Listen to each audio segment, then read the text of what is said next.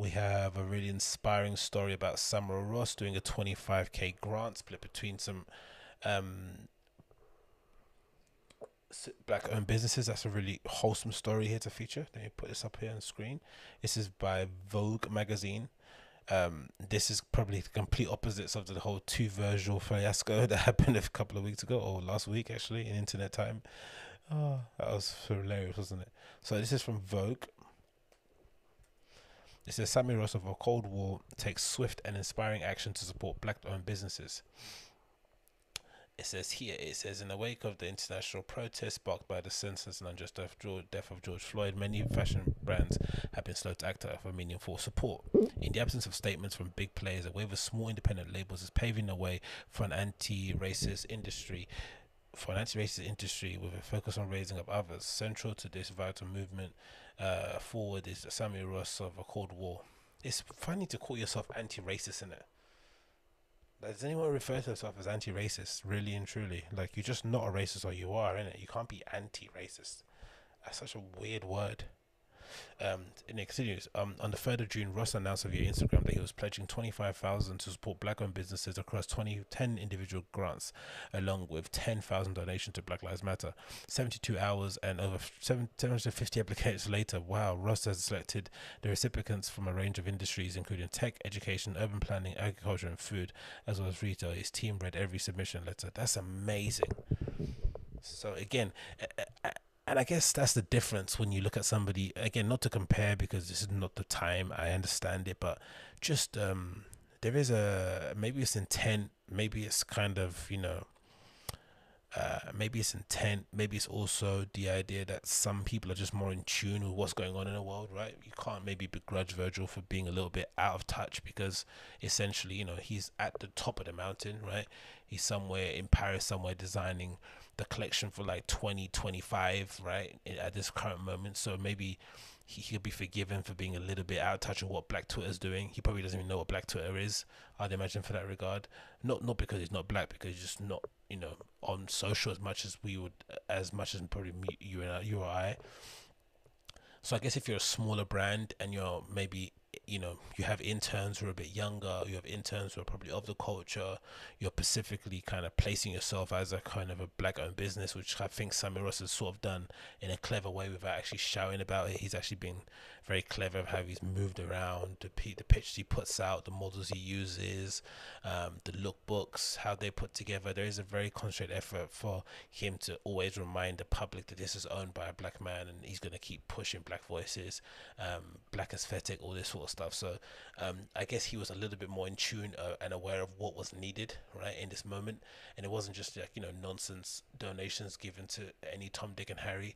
It was kind of actual change, right? People, what do you call them? You called agents of change in that regard, right? People actually on the ground doing things and giving them a boost, right?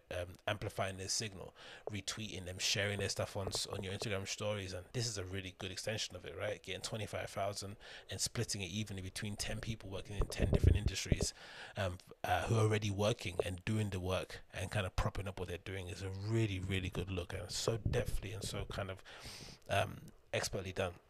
It's a screenshot from him on his Instagram page that says Directive Compound Resources. It says, my heart and soul is with our brothers and sisters in the USA. I'm with you in solidarity and in spirit. As a global people, continue to donate. Economic support will assist in expediting the compounding resources, tangible change. This is an extremely urgent call. It's not a forum for discussion, nor a moment for inflamed rhetoric or lucid mantras. You must understand the gravitas of such traumatic realities. Do not remain silent. Remain focused. Link in bio. I definitely agree with that. This is a time for real active change, but again, I think it's happening anyway. I think from stuff I've read online, if you get away from all the media jug, all the media bullshit, and all the sensational headlines and the pictures of police officers with wounds on their heads, or police officers falling off horses and shit, for the most part these protests have been quite peaceful. There's a lot of workshops, a lot of people actually inspiring, a lot of people giving people directions on what to do next, loads of really good meetings of the minds, intergenerational kind of passing of wisdom, all those sort of good things that are going to act real change on the other side of the thing. And I'm sure people outside of those protests are also doing those actions, but I like that he's kind of emphasizing it on his platform. He says here, following, says, we received no overwhelming response. He says, Ross says via Zoom, my primary thought process is collating the grant list was to understand the struggles businesses are facing in different industries and to look at which fields are disproportionately unrepresented. Historically, he believed, fashion, music, and sport have been considered industries for people of color to succeed in, yet black bodies are commodified and sexualized by the media. This is a lot to do with the stereotyping and racial purifying. There are so many nuances around blackness and around our modernity. This is another screenshot. It says, defend and support by any means necessary black liberation, families, business and support, action. The grants for independent black businesses, 25,000 as 10 individual grants, 2.5k each. Awesome. 2, action 2, Black Lives Matter financial aid, 10 grand for our people on the front line. That is amazing, and just clear and to the point. Again, a complete contrast of what Virgil did. And again, I think you can't do both things, right? You can't be both boastful about what you're doing in public and then also be doing things in public and doing things in silence behind the scenes.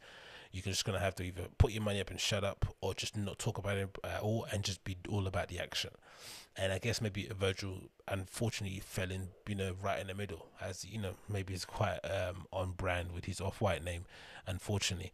And he was maybe unfortunate too that he was the first person within that kind of bubble to react to everything that was going on in the shops. He probably should have put his phone down when all the looting was happening, and it was kind of just a victim of all that kind of first week sort of anger and vitriol that was just on the internet, and he kind of got the brunt of it. Don't get me wrong, he was still stupid of what he did, and now he's on some sort of reclaim his blackness redemption tour, posting everything on his Instagram stories that he done with black artists and collaborators, which he doesn't need to do because the evidence is there. But I like how tactful and tasteful Samuel Ross did it. And again, I think the people that received the grants are going to be very, very thankful for. And again, a screenshot of the donation, which he didn't need to do, but again, just to put the record, set the record straight.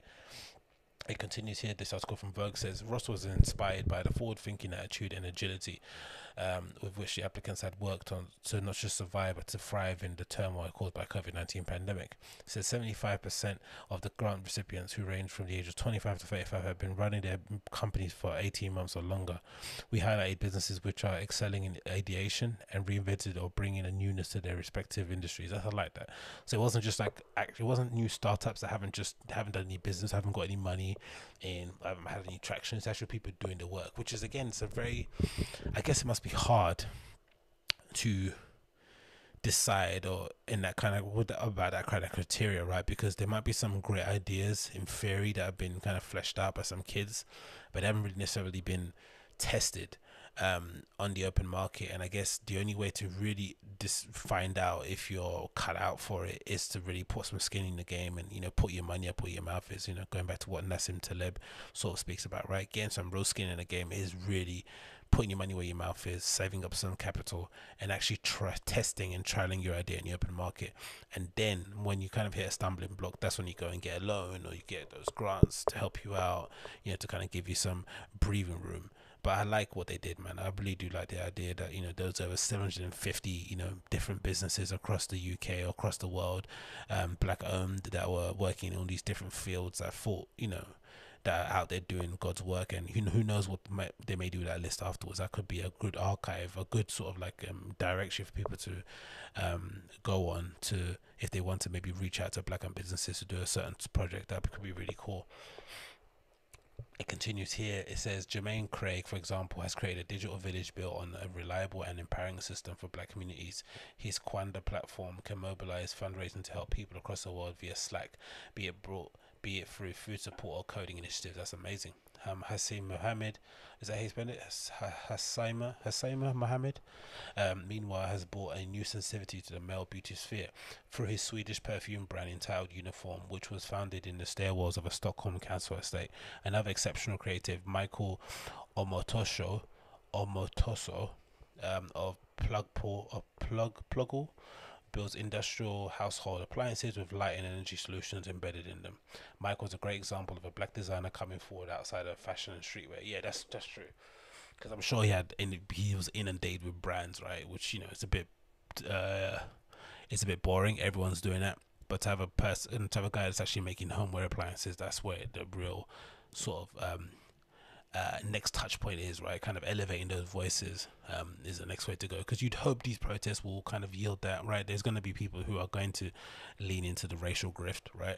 The Sean Kings of the world are going to perpetuate this idea that, you know, there are there are kind of bands of, you know, KKK members out there kind of slinging people or lynching people up left, right, and center. But the actual real, there's going to be some people that are going to be pushing for real actionable change, and that the only way to do, one of the best ways to do so, is to prop up people within the black community who are doing things outside of the norm, outside of kind of like, you know, outside of our kind of set conventions, and hopefully allowing them to be an example for the next generation, so they can think, oh cool, I can do something else similar to such thing, right? Not just start a t-shirt brand, I can also do a homeware appliances, I can also maybe do some furniture, whatever it may be. It continues here. It says the health crisis has amplified and intensified the financial pressure weighing on each business on the founder's shoulder. Many, says Ross, were in the cusp of signing leases on their first stores. Oh damn, and had to pivot to online service-based businesses. But maintains Ross, they are entrepreneurs and it's exciting to watch them grow. That's one of them. That's that Hassan Mohammed from Uniform. It says Ross, who says he's been severely disappointed by the fashion industry's response to Black Lives Matter. Haven't we all, mate?